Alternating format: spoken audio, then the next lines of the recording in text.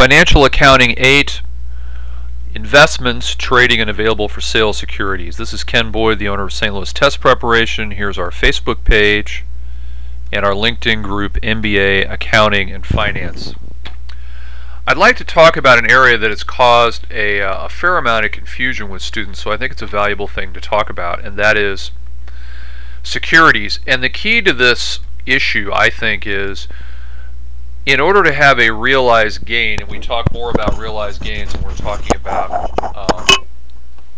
taxes in particular, you have to have a buy and a sell to have a realized gain, and if you don't, it's unrealized. That means when you have a buy and no sell. Let me go on and define what trading securities means just conceptually.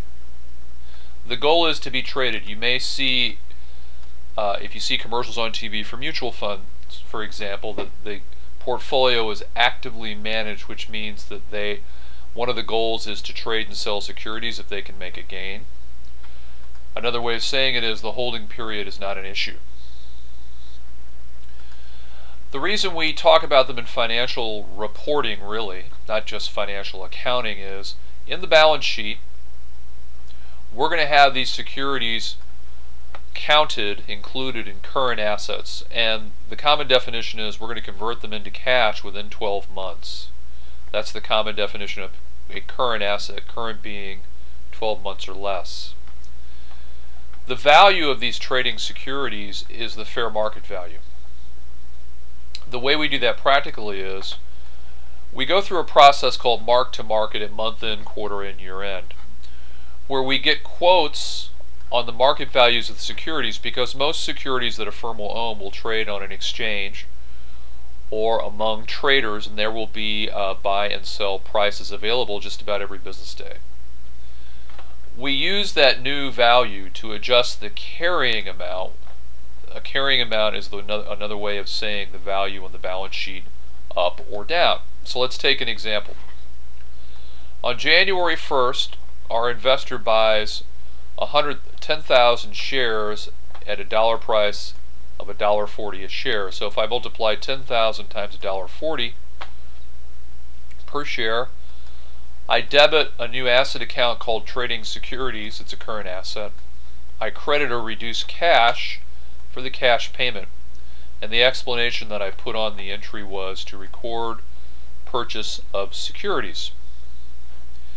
Then we get to the end of the year, and we notice that the fair market value, FMV, has gone up. We had a cost basis of $140 a share. Now we have a value of $152 a share.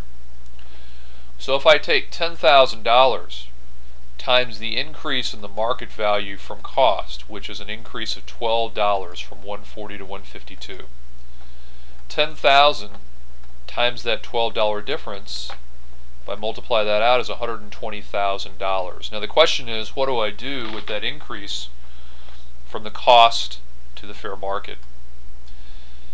Our answer is to recognize the change in the market value of that security. We're going to have an account called Market Adjustment Trading Security that we debit, which is a way of increasing the asset account. That's also an asset account.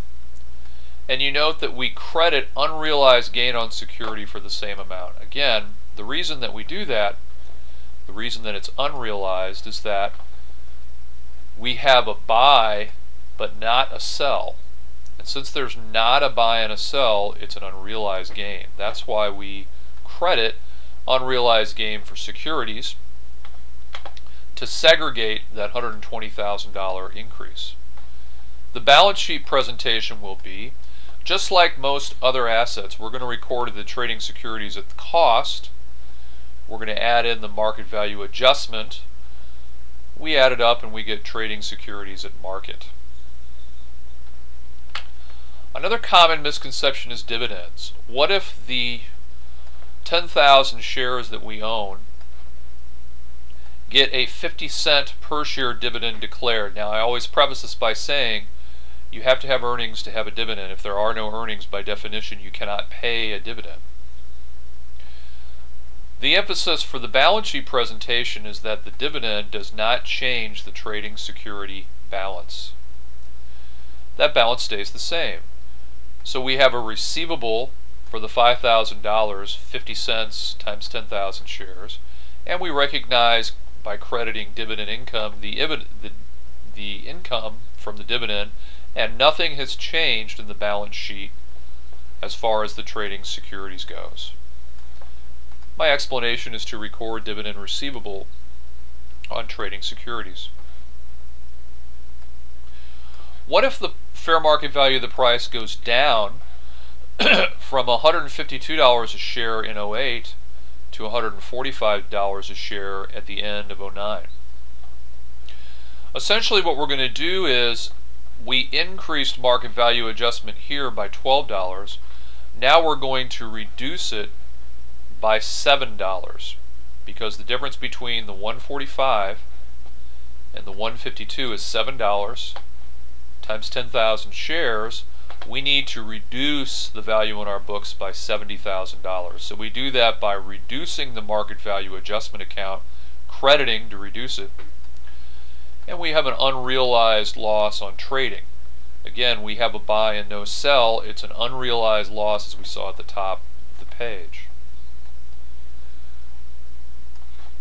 Let's say that 9 months later, 9/18/2010 approximately, we sell some of the shares for 158. Actually, we sell all the shares, excuse me, for $158 a share. That's more than the $140 a share that we paid. Now, what I like to do here is, let's not think about the numbers. Let's simply think about what would be a journal entry without any numbers. Well, we're going to get some cash in the door.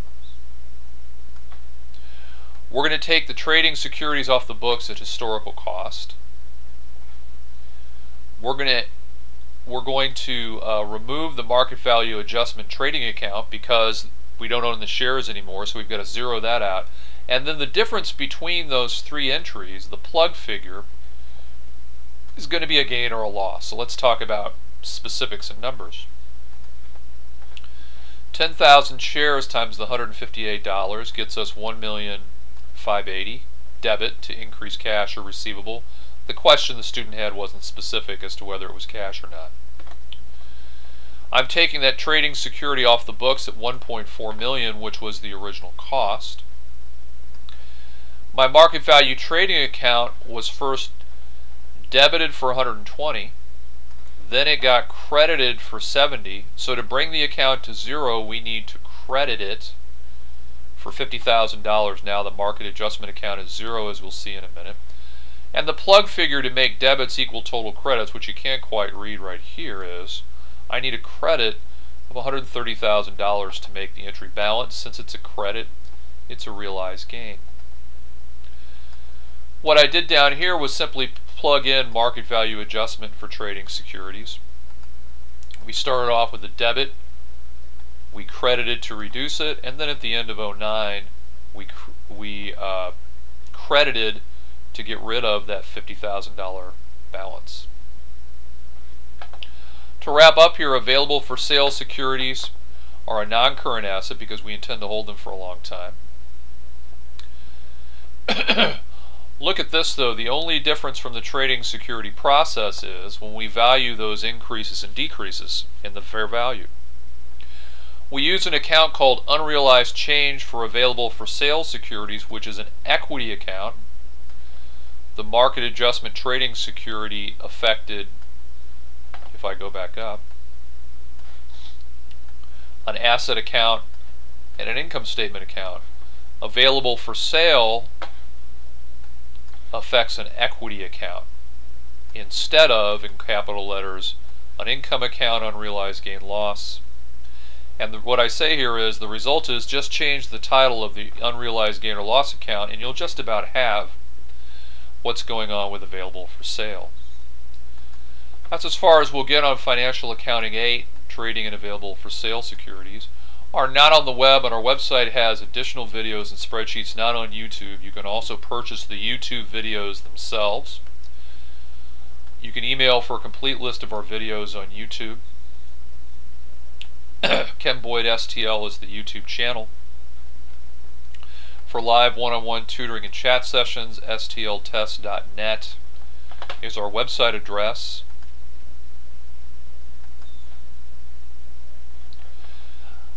Thanks very much for watching, and we will see you next time.